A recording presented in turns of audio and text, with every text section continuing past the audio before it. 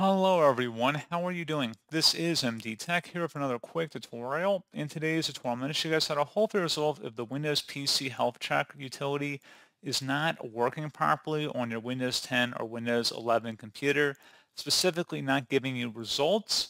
And it might prompt you if you want to see if your PC can run Windows 11, check the system requirements, or ask the company that manufactured your PC.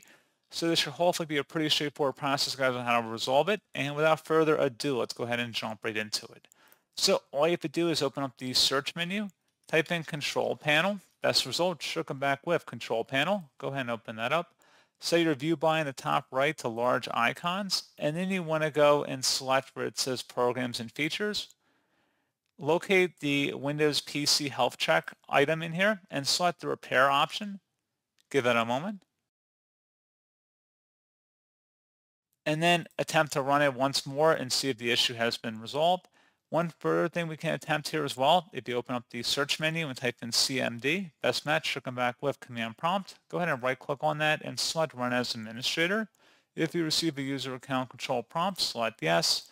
And then into this elevated command line window, you want to type in SFC followed by a space / scan now. Scan now should all be one word attached to that / out front. Hit enter on your keyboard to begin the system scan. This will take some time to run, so please be patient.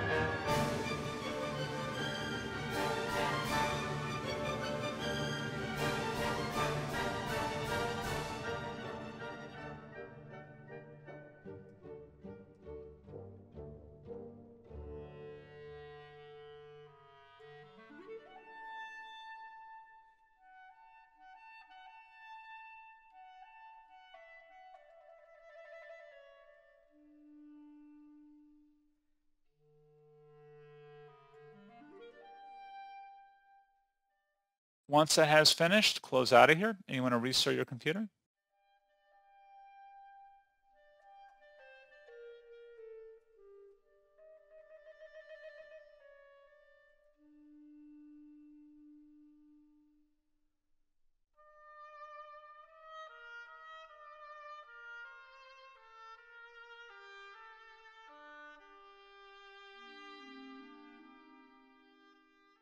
And there you go, guys. Hopefully at this point your issue has been resolved. And as always, thank you for watching. I do hope I was able to help you out, and I do look forward to catching you all in the next tutorial. Goodbye.